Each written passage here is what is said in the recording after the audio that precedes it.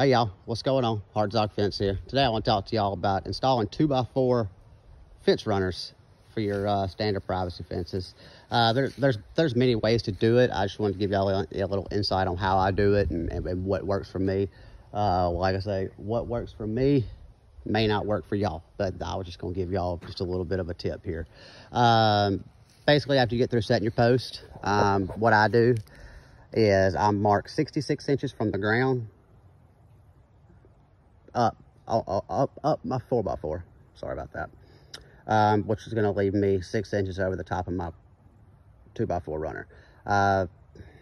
Some people like more, some people like less. I like 6 inches. So basically I mark up 66 inches, which is going to leave me 6 inches above my top runner.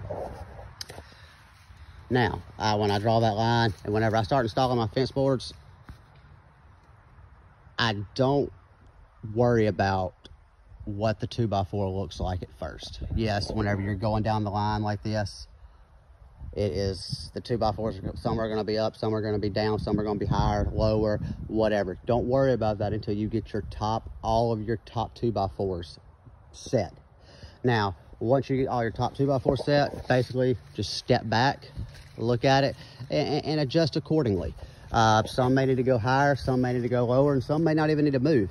But basically what your goal is for your top runner to just have a smooth flow with the ground, as y'all see here.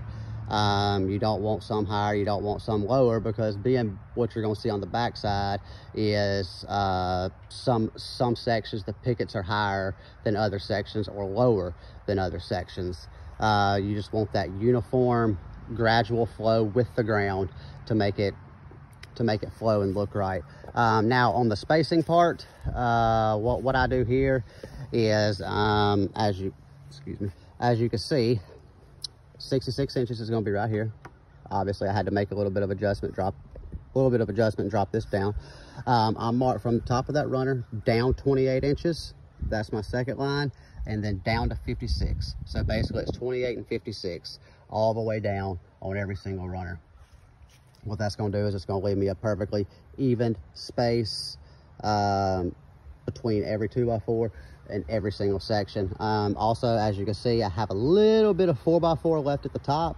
I'll just take my Sawzall and cut that off, and the only reason I do that is because whenever I'm adjusting my 2x4s, I want to be able to have, you know, the room there to adjust my 2x4, because I mean, if I went ahead and just buried them all the way down to 66 inches, then you're going to have some 2x4s that are sticking above the 4x4, and I think, to me, that just looks tacky. I don't like that, but that's just me.